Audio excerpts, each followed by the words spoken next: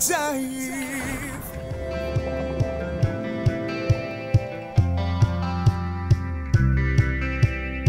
Ano nga ba ang ocean current? Ito ay ang pag-agos ng tubig dagat. Nag-generate ito mula sa mga acting forces tulad ng Earth's rotation, wind, temperature, water density o salinity, pati na rin ng earthquake, volcanic eruptions at maging ang gravitational force ng buwan. Let's know more about the ocean current from Mr. Greg Yan, isang dive master, journalist at marine conservationist ng Best Alternatives. So umiikot ang tubig sa ating karagatan.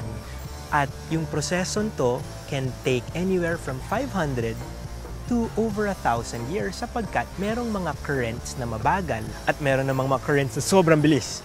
Marami pong iba't ibang klaseng currents. Makikita natin na sa surface ng oceans merong waves. Sa ilalim nito, gumagalaw yung tubig at different rates. Siya ay konektado ng maraming iba't ibang currents na nagtatransport ng lamig o init from one point to another. Alam niyo ba na may malaking papel na ginagampanan ng ocean current sa mundo? Firstly, nire-regulate ng ocean current ang global climate. And secondly, nakakatulong ang ocean current sa pag-sustain ng buhay sa ilalim ng dagat at pati rin sa lupa. Kung hindi na didistribute ng oceanic currents ang init, di ang mga lugar na super lamig talaga sila. Tapos super lamig nila na mahihirapan ng mag-sustain ng life to. Meron mga mabubuhay pero hindi ganun kadami. So because these currents move heat from one point to another, medyo nagiging warm. At kung medyo warm, nagta-thrive ang life. Nadja-jumpstart yung process ng photosynthesis. Sobrang daming plankton na biglang napapanganak.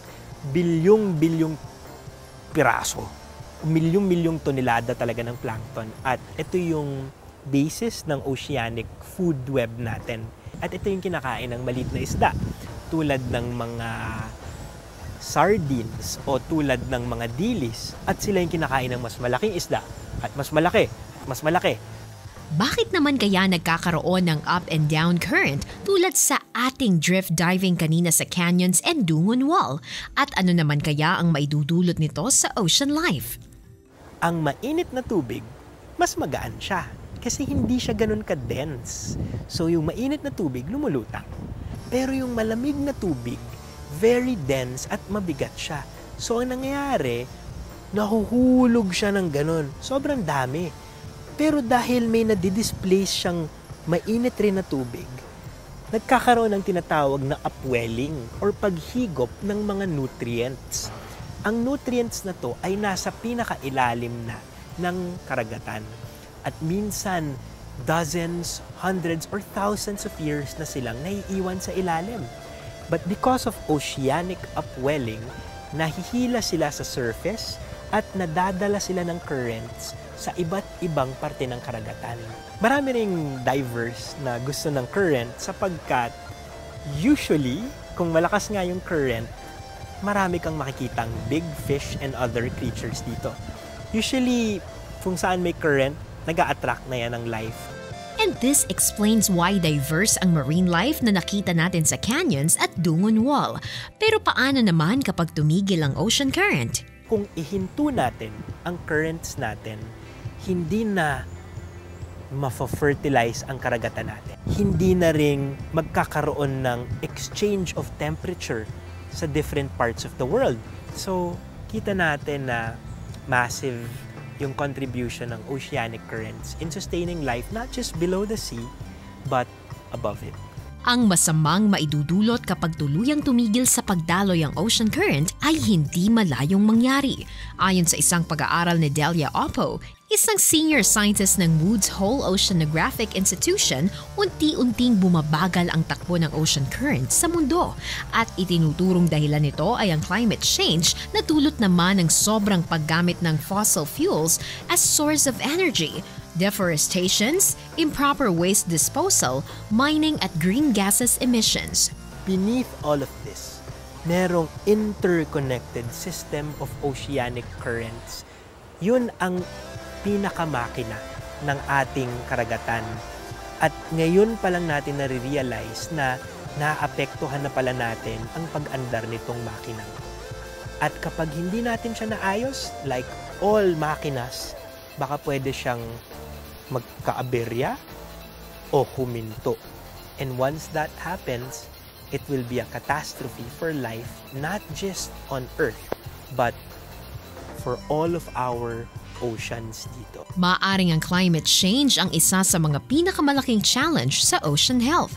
Pero para kay Sir Greg, may best alternatives pa rin to address the climate change and let ocean current to continue to flow and give life to our Earth. Ang pinakauna, kailangan na natin mag-shift right now from dirty and expensive fossil fuels into clean sources of renewable energy para hindi na tayo gumamit ng fossil fuels. Kailangan natin ibahin ang pamamaraan ng pamumuhay natin. Kailangan maging mas smart tayo sa pag-consume natin at dito pumapasok si best alternatives. Maraming smarter and more efficient ways of producing food or energy that's also much better for the environment. We can cultivate our love for the ocean so much that we can turn every beach trip or every dive into a cleanup dive. And we can post about it on social media dahil love begets love. Kung mahal natin ang isang bagay tulad ng karagatan, mas madali tayong maka-inspire ng ibang tao upang mahalin din.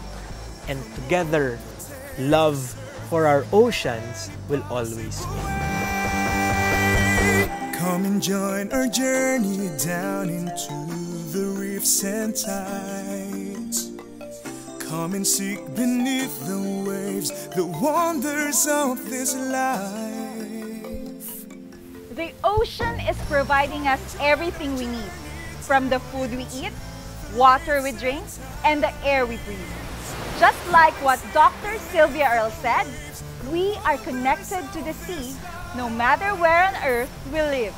And for our oceans to function efficiently, it has to continually sustain the needs of the marine life. And humans should take part in maintaining the balance of the marine ecosystem.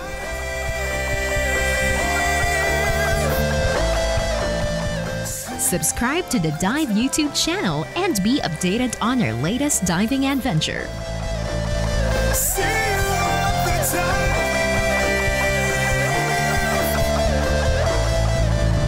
See you at the dive.